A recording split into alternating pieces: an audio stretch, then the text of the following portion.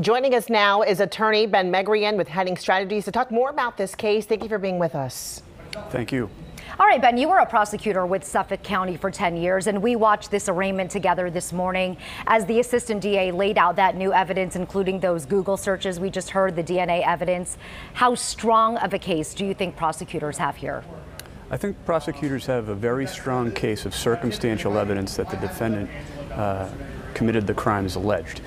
We have all kinds of video evidence of the defendant attempting to dispose of body, and all of those horrific Google searches that we heard about are all going to provide a jury with a link in the chain of events that they can find circumstantial evidence beyond a reasonable doubt. So the government has a lot of evidence to work with. They're going to continue their investigation, presumably in a grand jury, to develop more information. But I think that based upon the physical evidence, including a knife and blood that we found at the house, or we heard was found at the house, and other evidence that they found in the dumpsters that have Anna's DNA and blood on it, this is a case that the government can prove beyond a reasonable doubt, even without a body.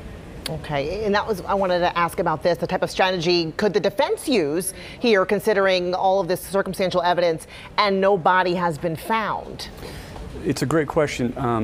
Almost all of the evidence that we've heard about so far relates to the disposition of the body. We still don't know, nor do we have any evidence about what happened between the hours of, say, 1:30 and 5 o'clock. 1:30 when the last witness was at this house for the party, 5 o'clock approximately when the Google searches began.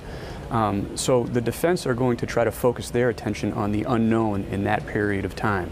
They may try to explore the possibility that somebody else committed the crime, or that the death was not a murder, and that perhaps Mr. Walshe was disposing of the body out of some panic or fear because he was somebody who was on federal release. If there was something illegal going on that could have provided him a justification for trying to get out of trouble, he may try to rely on something like that. Now, among the Google searches laid out in court, we heard Sarah Kanji mention the search on divorce, also a search after Anna went missing about inheriting. So could any of those searches show premeditation? And now does that change the strategy for either the prosecution or even the defense? The prosecution is going to want to show deliberate premeditation.